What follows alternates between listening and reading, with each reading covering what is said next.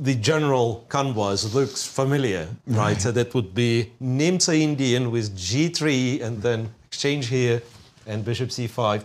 But the fun part is there was Queen C2, Nimzo-Indian, where black played H7, H6, and this is Queen C2. Queen C2, H6. I have to check it on air.